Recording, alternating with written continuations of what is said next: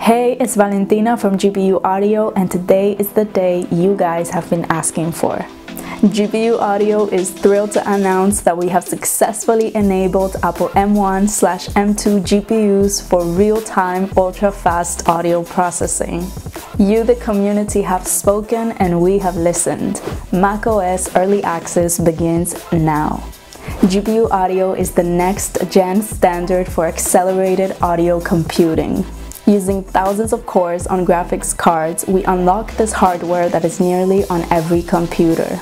To provide DSP acceleration capabilities, orders of magnitude greater than what is available on standalone hardware.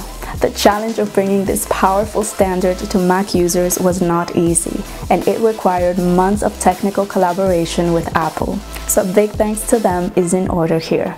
Thanks, guys. Let's take a quick look at the performance testing results so far. When testing on our Mac Studio in the office, we achieved 96 kHz while using 128 samples buffer length.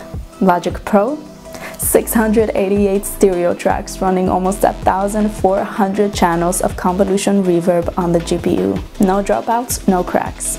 When testing on our M2 MacBook Air, we were similarly running between 300 to 400 channels of convolution, even with a power cord being disconnected. This is only the first step, and we have a ton of room to improve and optimize it. But already, Apple-based GPU power for audio is looking absolutely amazing.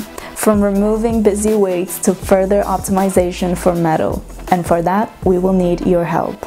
3 things you can do right now are make an account at gpu.audio to download the macOS Early Access, join the Discord server, and turn on notifications on the Apple category channels. And lastly, fill out the bug report form as you'll see in the website and Discord, and interact with our Discord moderators. With your help, we are making GPU Audio the next-gen standard for audio workflows, from music to machine learning. Thank you guys for watching, and I'll talk to you in the next video.